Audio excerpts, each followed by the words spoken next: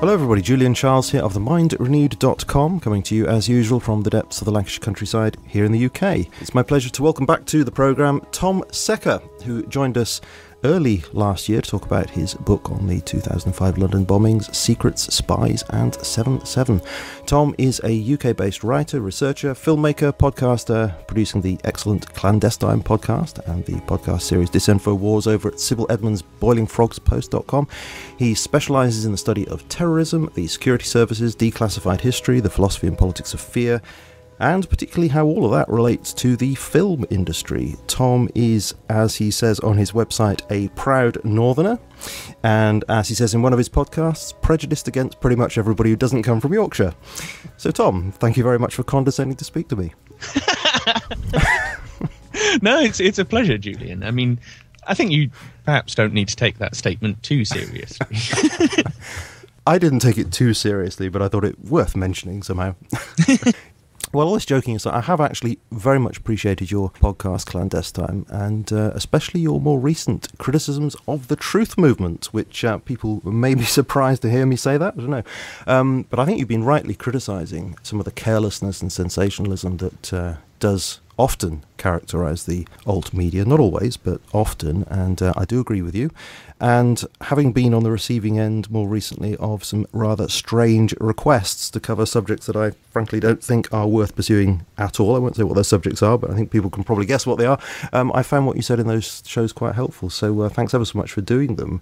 But as a matter of interest, what kinds of specific concerns have prompted you to do that kind of thing in more recent months? Well, I guess, these are concerns I've had in one way or another for a long time. Going back to even before I started a blog in maybe 2008, I always had reservations about the truth movement, even the name, the truth movement, and the claim implicit in that, and the whole kind of philosophy around it of, like, we are the guardians of the truth, and we are thus, in some way, on an important mission to, whatever it is, get the information out there, wake people up. Any one of these kinds of slogans that people use, they're essentially what they're saying with that is, I don't really know what I'm doing here. It's an admission when you use a cliche like that you don't actually have a more overriding purpose. You're putting it all on someone else, rather than saying, I have a responsibility here towards my own life and to the lives of the people around me, my friends, family, whoever that is actually close enough to me to influence and help. Right. It's no. My responsibility is towards making everyone else in the world believe what I believe. I always had a problem with that dimension to it. And, okay, in some cases, I think that was a valuable and important endeavour to try and use internet media and other fringe forms of media to try and, increase public awareness of certain information, certain facts, certain events, whatever. I don't have a problem with that per se. My problem is with, I guess, there's always been a whole bunch of topics that have been lumped in with very serious things like 9/11 and 7/7 that are treated as though they're the exact same thing. As though if you believe that the official story of 9/11 isn't true, you must therefore also believe, just to take a ridiculous example, that the moon is hollow and that there are aliens inside it who are spying on us and trying to control world events. Mm-hmm. I mean, those two things don't equate. Those two things aren't in the same ballpark. Mm. Not that I actually know whether the moon is hollow. How would I? But well, that's a separate question, of course. Yes, but of course. I would agree with you that it's unreasonable to think that is true. But that is a separate question, certainly. But that's the whole point. That if you mix in the one with the other, then what right do you have to call yourself a truth movement? And what right do you have to be claiming that I'm getting important information out there that's really going to change things? Because you're just sort of muddying the waters for everybody, I think. And that was always an issue I had. And okay, most of that is relatively benign and kind of nutty, crazy stuff. But what I've seen in the last 2-3 years in particular, basically you had the 10-year anniversary of 9/11, and after that the 9/11 truth movement fell apart and has become, no disrespect, but has become essentially irrelevant. It doesn't seem to be going anywhere. Plenty of people out there still care, plenty of people out there still trying to do something, but as a movement, it has collapsed. And I don't think we should be in denial about that. You would go so far as to say it's actually collapsed. And I was speaking to Richard Gage a few weeks ago, and he wouldn't agree with you, but then I suppose he's still soldiering on. But I'm not sure that I agree that it's collapsed. Are you overstating that? I mean, in the sense that when you compare it to what it was 5 years ago, or 10 years ago even, it peaked somewhere between, I would say, 2006 and 2009-ish. It then declined a bit. And like I say, I think it was in the wake of the 10th anniversary, a lot of people felt, well, here we are 10 years later, and are we banging our heads against a wall? Even if we think we're onto something, and even if we think this still matters, are there not more pressing things, such as the economic problems? And so attention, I think, has diverted to other things. Maybe collapsed is an exaggeration, maybe you're right in that, but what I mean is that overriding sense of purpose that the 9/11 truth movement had, and that inspired in other, the wider truth movement, that has gone. And now the truth movement doesn't really know what it's there for. So it starts pursuing all kinds of extremely dubious things. And there's a one-upmanship with it as well, isn't there? That if you're the person who's really cutting edge, you'll be looking at the really strange things, and everybody else is, well, they're not quite up to snuff somehow. Oh, there's certainly that kind of, a one-upmanship. I'm more conspiracy theorist than you. I don't even believe anyone died at Sandy Hook. Yeah. Not just this could have been a black operation, or that the media lied about it, or that there's been a huge cover-up. But I don't even believe those people ever even existed. So, top that. Yes. Yes, it is a most unfortunate thing, I agree. Nothing that you've believed up until this point is good enough. It's all got to be thrown out of the window and replaced with something else. And I'm just thinking, what? So we're not even allowed to think we're human beings living on a planet that's rotating around a sun? We're not even allowed to believe, for example, that murder is wrong? Because I'm pretty sure it is. Absolutely. Yeah. I don't think these are apple carts that need to be overturned, is what I'm saying. And yet the truth movement seems to now lacking that unified sense of purpose, the big things. And I imagine a similar thing happened in the wake of the JFK assassination, that for a while that gave a certain sense of unifying purpose to the fringe movement, the whatever you call it. And then after a while that faded away and it became more fragmented and just started looking in other directions. UFOs, perhaps. Well, UFOs did make a kind of a big thing in the 1970s, so perhaps there is an element of that in there. But yeah, and I just become frustrated, not necessarily in people believing silly things, and not even in people believing silly things and believing that grants them the right to go and try and change other people's minds about stuff. Because frankly, people are going to do that anyway, regardless of whether we're talking about the truth movement or not. Sure. The things that really, really bother me are the everything is fake nihilism of the truth movement and this neo-Nazi stuff that just seems to be growing and growing. Oh, right, yeah. In fact, I hadn't noticed very much of that, actually, until I listened to your podcast on it, and then, of course, my ears were open to it. And since then, I've heard it everywhere and seen it everywhere, and I've even had emails come my way on that sort of line, which have been rather unpleasant, some of them. Sorry, Tom, I said I wouldn't do this. I wouldn't take you too far down this line, and I am doing so I do apologise for that. It's okay. I don't know. I think it's best for me to not engage with that too strongly, because otherwise I end up spending too much of my energy and getting too angry with these things when I am better off looking at what I do spend most of my time looking at. Yes, okay, well, all right. Well, calm down.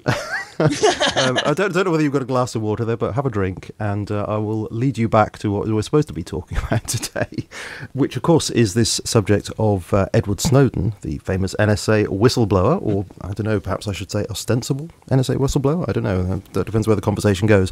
Now, I'm going to say immediately that I'm still not quite sure about this. I said to you in my email that I'm pretty much 50-50 as to whether Edward Snowden is the real deal or not, and I suppose it's because of that indecision that I've left it as long as I have done before inviting anybody, such as your good self, to come on and talk about it. But having listened to your shows and interviews and read something of Arthur Silber's posts over at Power of Narrative, I think I've probably come from this is a vague statement, a 70-30 position, closer to a 50-50. So I'll see if you can push me further on this during the conversation. Anyway, I know that you are very decided upon this, so I'm going to be asking you to share with us how you see this issue. And if you don't mind, I want to play devil's advocate, because I think that's really only fair, given that I am still 50-50 about this, so as long as you're okay with that. Yeah. But could you just, it's been a long time since we actually did have our first conversation, so could you very briefly explain a bit about what your websites are, so that we know where you're coming from? Well, I guess I started with, a blog back in 2008, which is now defunct. You can't find it. But I made 2 documentaries about the 7/7 bombings in London in 2005. One called 7/7 Seeds of Deconstruction. That came out in 2010. And then the following year, I made the sequel, 7/7 Crime and Prejudice. Around the same time as the second film, I set up the website investigatingtheterror.com, which essentially is a research archive and commentary on false flag terrorism, and on particularly the spies and other forms of secret agents and assets that exist within these various terror gangs that we get told about, and within the individual plots like 9/11 and 7/7. The way that quite a lot of the people who are said to be either the suspects, the perpetrators of these attacks, or people who facilitated their movements, they often turn out to be some kind of asset or agent of the security services. And so Investigating the Terror is essentially my rundown of at least the stuff I've really focused on and dug into in that subject. And then around early 2013, mid-2013, I published my book, Secret Spies and 7/7. And at that point I was not necessarily done with the topic, but felt like I wanted to take a different direction. There were other things that I wanted to look at, and to be honest, reading grisly post-mortem details and stuff like that, there's only so many years you can spend doing that before you feel like you want to maybe look at another aspect of the intelligence services. Right. And so I noticed this while I was writing the book, essentially, throughout 2011, 12, early 2013. I'd noticed this emerging topic, and I'd got into this emerging topic of state-sponsored culture, state-sponsored entertainment, the Pentagon, CIA, MI6, so on's involvement in films and television. When I was reading this commentary, I thought, firstly, this is a really important topic that seems to have flown under the radar, at least in as much as it being a serious research topic. Lots of people like to allege, that TV show was just made by the CIA to make you think something. Yeah. And I'm not saying there aren't these things. I'm just saying, as a serious research topic, it's one of those where there's a lot more allegations than there is hard evidence. So I felt, why not see at least if it's tenable to turn this into something? Is it possible to actually get enough information to talk about this in a serious way? Or will it forever remain the realm of allegation and speculation? And so while I was writing the book, I started researching it. I started gathering what documents I could from archives and so on. And I built the website spyculture.com. And so that is now my main focus, and that's where I host Clandestine and do most of my work. Mm-hmm. Did you start putting FOIA requests in as you were developing the website? Was it that early? No. It was only after I finished the book that I really found the time to start doing things like that. Because the thing with FOIA requests is you've got to be quite specific in order to actually get anywhere. If you just ask for, documents on the CIA's involvement in Hollywood, they'll just say that's too broad. We can't find anything. You won't get anything back. So you have to dig into things a bit and start identifying, can I get this? Can I get that? Can I get something on that particular TV show? As it turns out, with the DoD at least, we now have thousands of pages on their work. Yeah. And I'm going to be publishing another 1,700 pages soon. Yeah, I want to ask you about that actually a bit later on, certainly. That's very impressive. Is it right that you studied film at university, sort of give you this background to what you're doing here? I studied lots of things at university. But yes, one of them was film and TV history and film criticism. Yeah.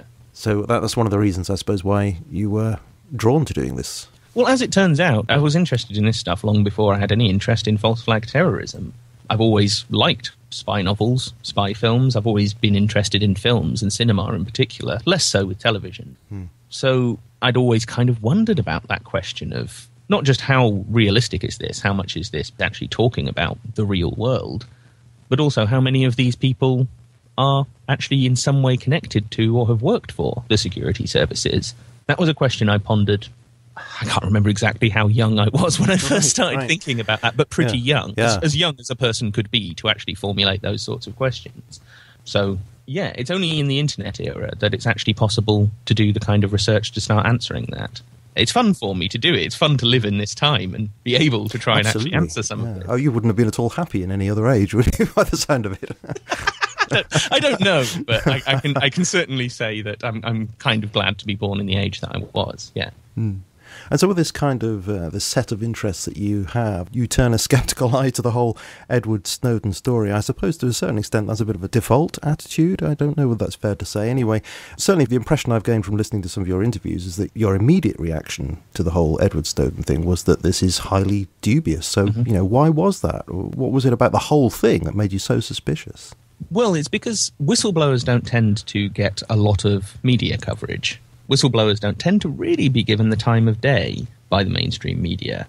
And the ones that are, it's a 1 or 2 day story. With this, as soon as the story broke, it was picked up by every media outlet imaginable. And they stuck with the story. Mm. And when does the mainstream media ever stick with any story, let alone one that might actually matter and might actually challenge the status quo in some way? So, as someone who tries not to involve myself too much in mainstream media coverage, but finds myself watching it anyway, that just gave me a reaction of, well, what's different about this? And then it was watching the documentary about him, or at least the short mini documentary that Laura Poitras and Glenn Greenwald made out in Hong Kong, was it? Uh-huh. Certainly out in China, when Snowden was in this hotel in China. Watching that and watching Snowden himself, I found the guy extremely calculated, extremely prepared almost for this. Yes, I see what you mean. Just my instinct started to tell me that there is something up with this. And it wasn't until more information had become available and more documents and more stories and reporting had been made on this that I was wondering, well, the sum total of all of this, and they can talk about however many thousands of pages he supposedly stole from the NSA, but we've only seen at that point a few hundred of them at most. None of it was stuff that I didn't already essentially know, or couldn't have already figured out if I'd spent any time thinking about it. And so I was wondering, what's he actually blowing the whistle on here? And is this more about a media campaign than it is about a whistleblower? Well, I think that's a very interesting hypothesis. So the only thing I would throw in there at that point is, couldn't you say that this is really about documents? Whereas previous whistleblowers, Russ Tice, William Binney or whatever, they made these statements, but they didn't have the documents to back it up. So could that explain why the mainstream media was in fact interested with Snowden, whereas they weren't previously with the others? That is the usual counter-argument that people make. My problem with that is, one, the mainstream media usually isn't interested in publishing documents. Even when new stuff comes out at the National Archives, they almost never publish the documents themselves. They're averse to it. It's like some weird tick that they have where they'll happily write a story about this new file from the National Archives and give you quotes from it and describe stuff that is in it. They'll never actually provide you with a link to the National Archives website where you can download it for free. So why is this one different? And that's with something that's 30 years old or 50 years old. It's been released under the 30-year rule, not something that is supposedly controversial that's been stolen from the NSA. And then you have the question of, well, who did he give these documents to?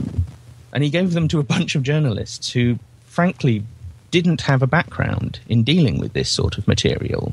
And you have to wonder, what kind of vetting process did that go through? And yet, did that actually happen?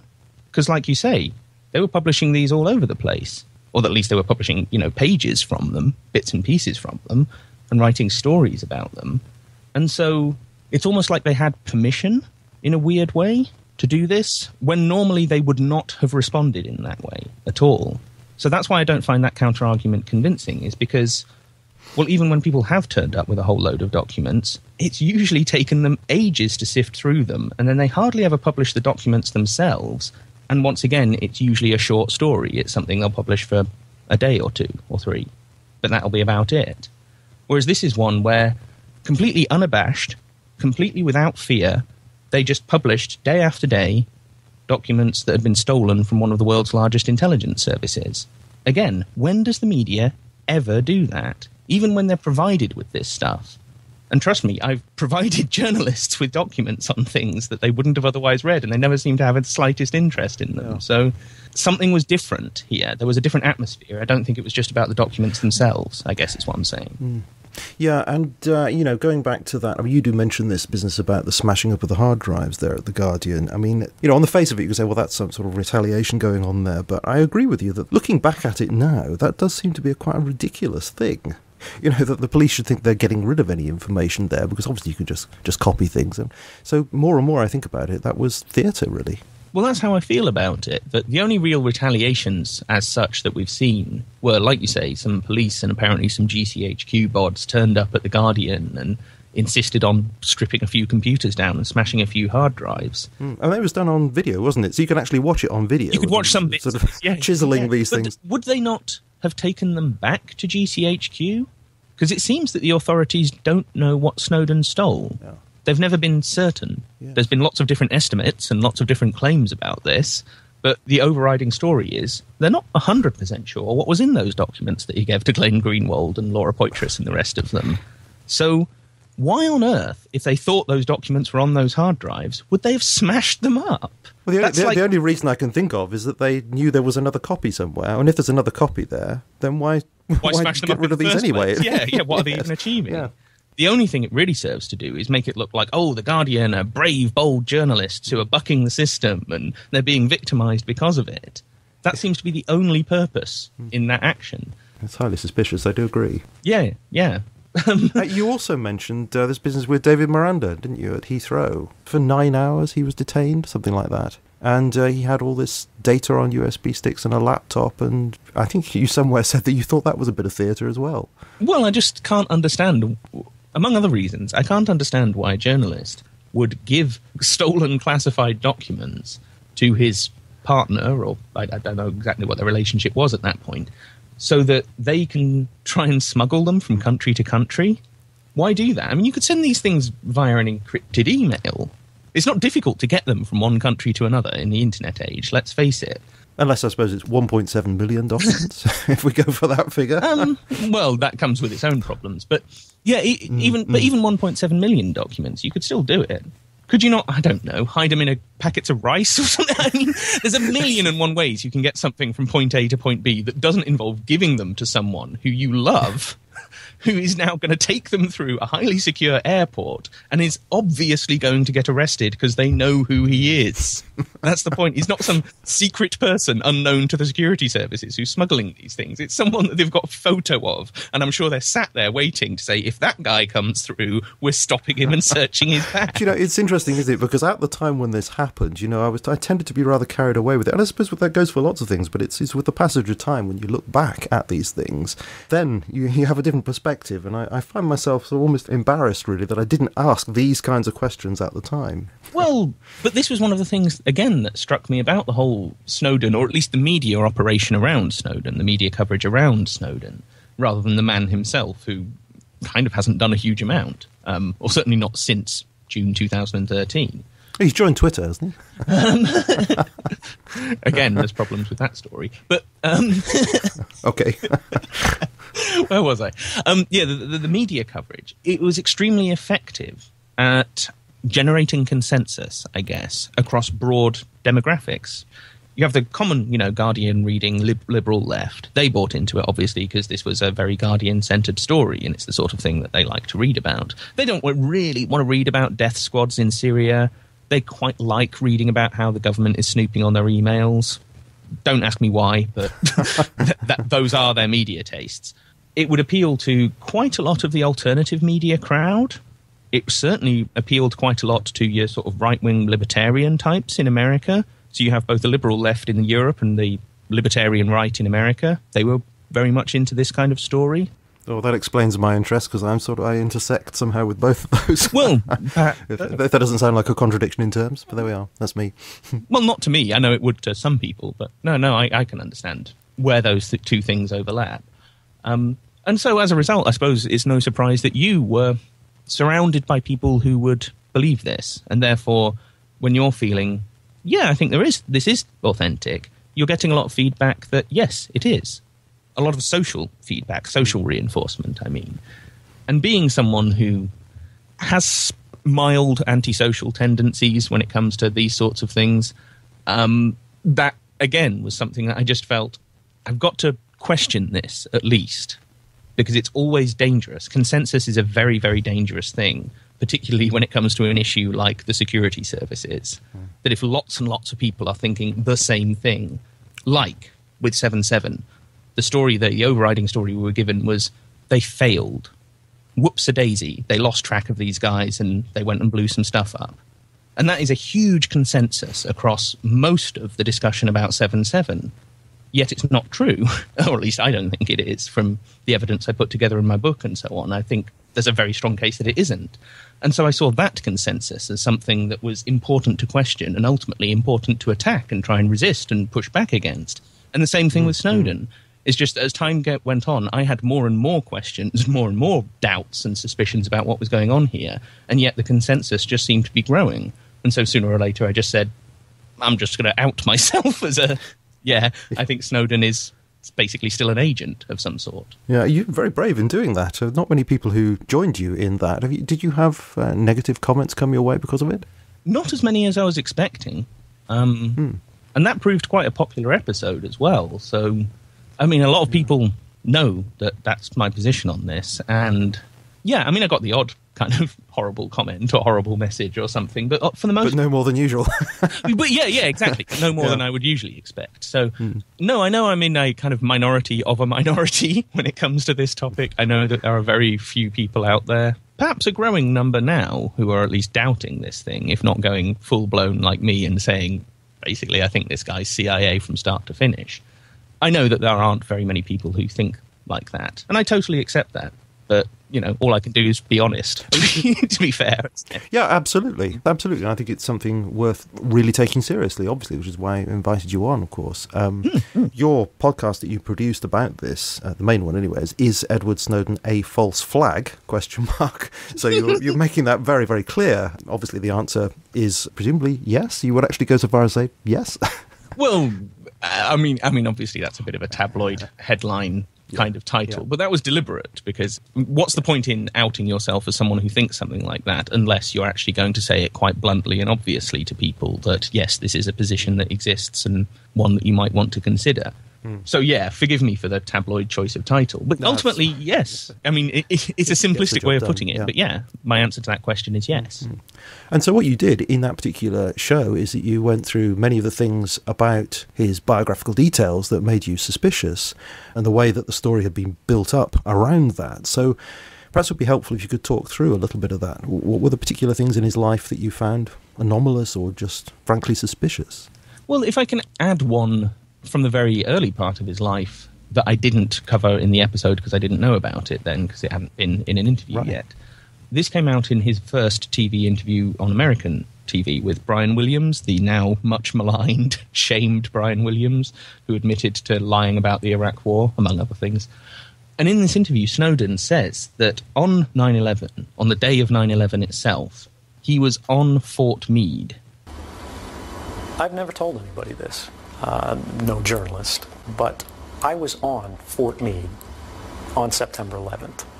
I was right outside the NSA. He was, in his words, right outside the NSA. Now, at that point, Snowden was an 18-year-old, unemployed high school dropout. What was he doing on a highly classified military base outside perhaps the biggest intelligence agency in America in the midst of 9/11? The biggest attack on US soil in, however many decades. Doesn't that make you wonder a little bit about who is this guy? What was he doing there? I mean, this wasn't take your child to work day at the NSA. They don't do tours for tourists. Yeah, I take your point, but because that brings up the other question, which is, what is his parental background? I mean, were his parents involved with that scene? His father worked for the Coast Guard and also on some sort of national security issues, which are unspecified, but that somehow involves intelligence, maybe the Coast Guard intelligence, Homeland Security maybe, because Coast Guard is now Homeland Security. Right, so maybe it was in fact take your child to the NSA day or whatever. Well, there's no evidence his father worked on Fort Meade or for the NSA, though Snowden did live in Baltimore at this point. He did live pretty nearby. His grandfather worked for the FBI